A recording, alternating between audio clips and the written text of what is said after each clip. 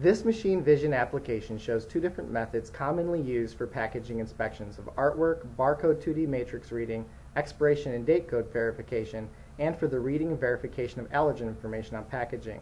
In this particular setup, glossy film packaging is being inspected at a rate of 300 parts per minute.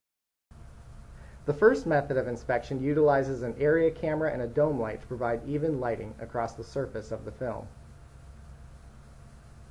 The camera is reading the barcode and verifying the presence of the words wheat and egg in the allergen information.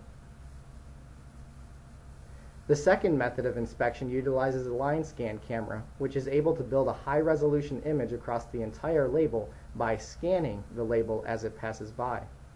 This line scan camera is able to inspect the barcode, allergen information of wheat and egg, and the expiration daylight code on the other side of the label for presence and accuracy.